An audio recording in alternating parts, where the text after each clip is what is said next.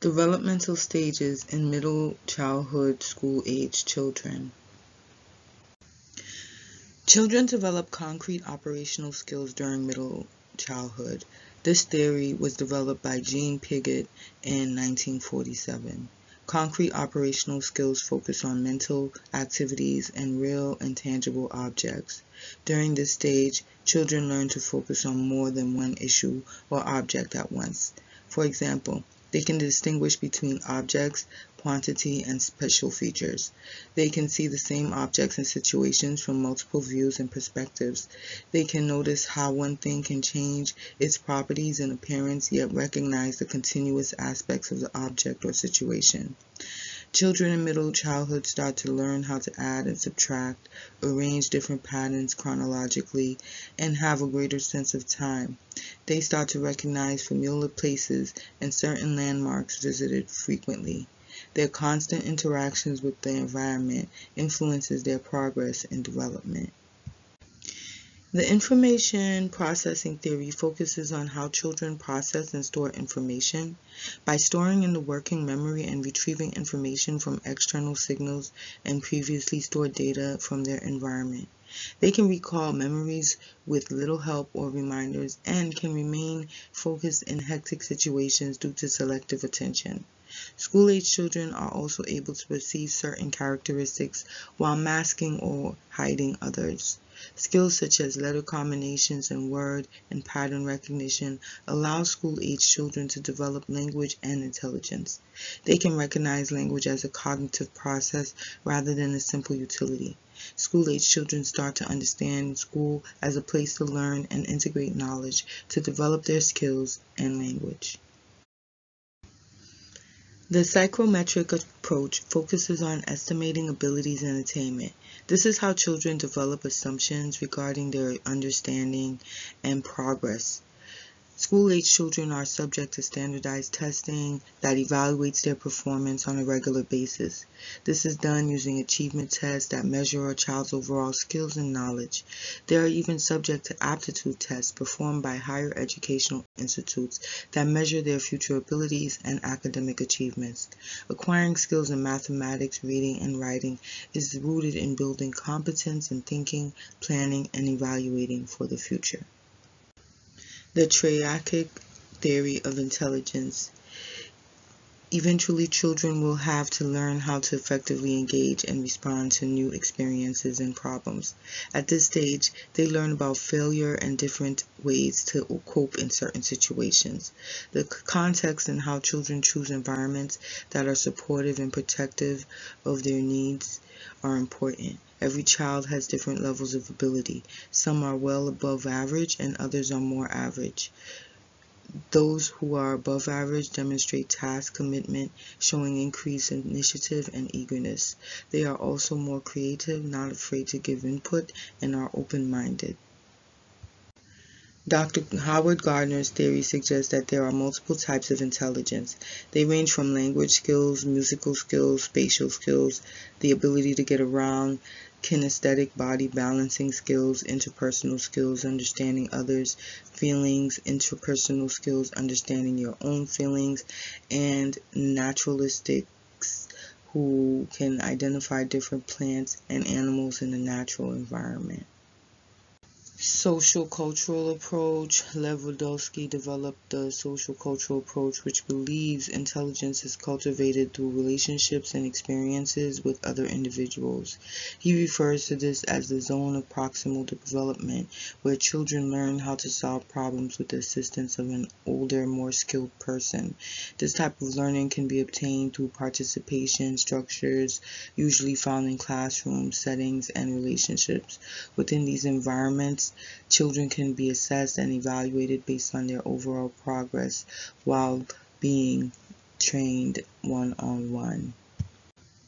With an introduction to new environments such as school, children may experience psychosocial challenges during their school years. They face challenges such as self-knowledge, challenges in achieving, family issues, challenges making friends, and challenges academically. Having a good sense of their experiences helps children develop a unique sense of self. Children may question whether others like them or even their abilities. Middle childhood brings on challenges and feelings of competence and having enough confidence to achieve. This is influenced by a greater sense of others' thoughts and emotions. Challenges within their families and homes can influence individuals' overall sense of self. Changes in responsibilities at home and financial and personal difficulties can bring on feelings of inadequacy. Challenges with peers in school also bring on psychosocial problems. At the same time, interactions with peers in school increase a child's opportunity to learn and form social relationships that help develop their identity and sense of self. The sense of self is a way that a child sees themselves that helps them develop and understand their values and experiences surrounding issues such as gender and race. The child's sense of self or self-concept progresses during middle childhood and is mainly constructed and updated by the child based on different stages in their life. A child may love pink during preschool and despise that color during middle school and only wear black. One day in the distant future, both interests may be consolidated into an individual identity. During early childhood, a child could recognize themselves if shown their inflection, and by the age of 2 can label themselves as a person, able to distinguish whether they are a boy or a girl. By the age of 6, children develop self-constancy, where they now acknowledge that their identity is established and unchangeable. By the age of 8, they develop a more stable sense of self, stating things such as, "I'm helpful" with friends, or "I'm happy," although believing this is a constant state. It is not until the end of middle childhood that children notice they can be a few things such as helpful in many ways. Children also develop a sense of self based on their parents, teachers, and peers' own emotional and psychological needs. The latency and crisis industry and achievement, which occurs between the ages of 6 to 12, is the period in which children spend the most time in school, learning different skills and gaining multiple achievements. Here is where they learn how to interact with others and where they spend the most time. During the same time of this crisis of industry, children also are going through a crisis of latency, which is a period where a child's unresolved issues go hidden until a later date. Sigmund Freud suggests this latency period is the time around 5 years old through adolescence when feelings towards parents such as intimacy with the opposite sex parent and competition with the same sex parent become hidden. During this latency period, children become absorbed in learning and skill building as a protection against these feelings towards their parents. They go through an identification period where they see themselves imitating their parents to gain identification and appreciation from others. They become over-concerned with their capabilities and productivity, which helps them gain a healthier self-image and self-concept. When this is not accomplished, children tend to suffer from lower self-esteem. Most children end up with a combination of both self-confidence and feelings of inadequacy. The child's environment is the main source of support for fostering individual identity, promoting critique and challenges. It reinforces positive performance and behavior schedules for time management and motivation. The attitude of culture and society influence levels of achievement. The family's involvement in assisting with assignments, their reaction to the child's assessments, and the family's overall parenting style determines the achievement and motivation level of the child. Authoritative parenting styles are more supportive of increasing motivation and higher grades in school. The more comfortable children are with their parents' perspectives and their rationale for their rules, the more they can regulate their actions and emotions. Family, peer, school, and social economic issues. Issues such as divorce, employment, and unemployment have on children and families during childhood school age increases the likelihood of loss of social support, mental distress, periods of tension, and conflict.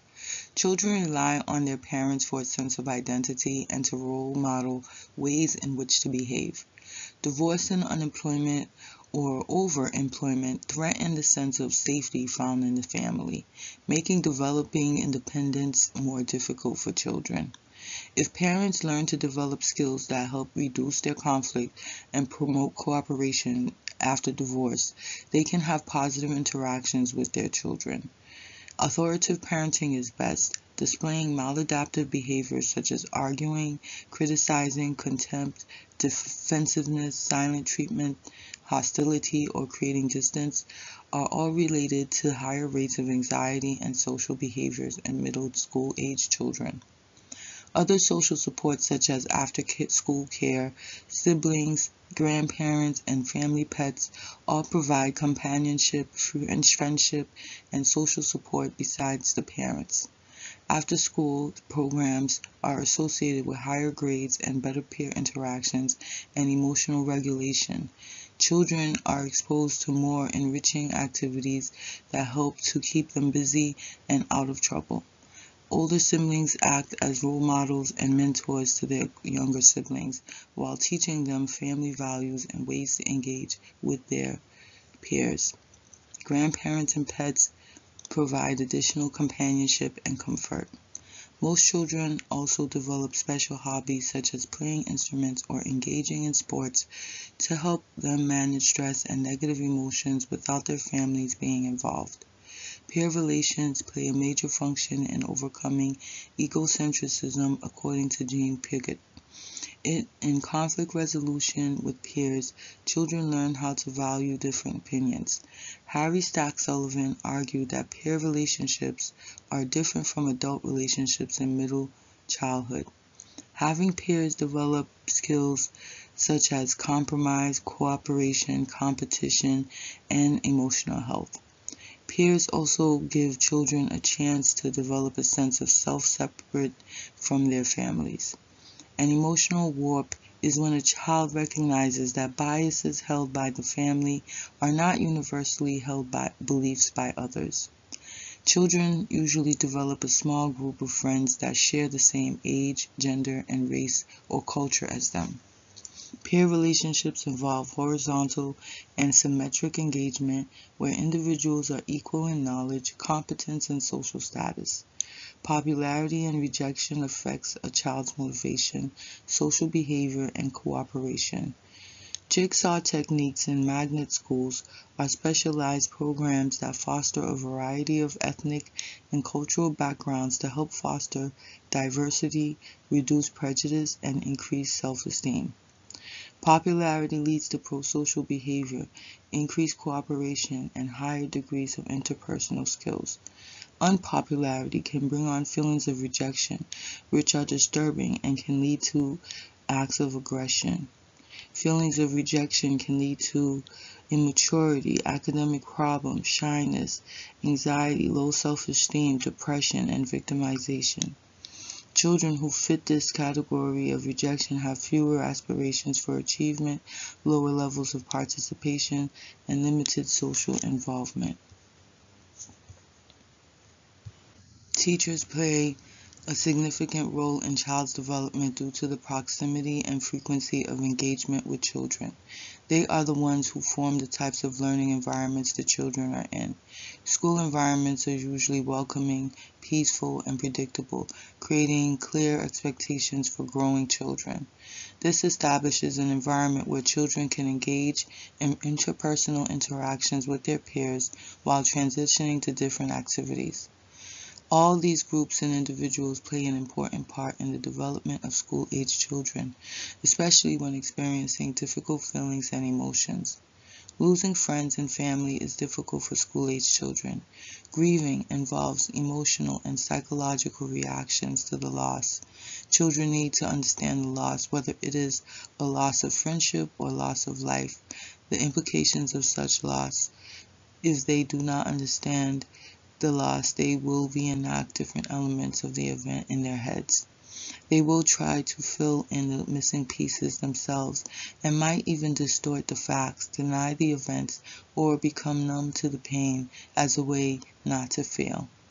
Eventually, after feeling the pain of the loss, the children would have to renew their identification with a deceased or person no longer in their life.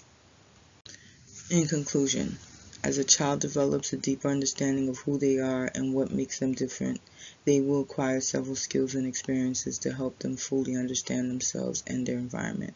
Without a nurturing environment and an authoritative learning environment, the child is subject to developing increased anxiety and depression later in adulthood. Parents who approach their children with kindness, firmness, and encouragement have children who are intrinsically motivated and have less rates of anxiety and depression.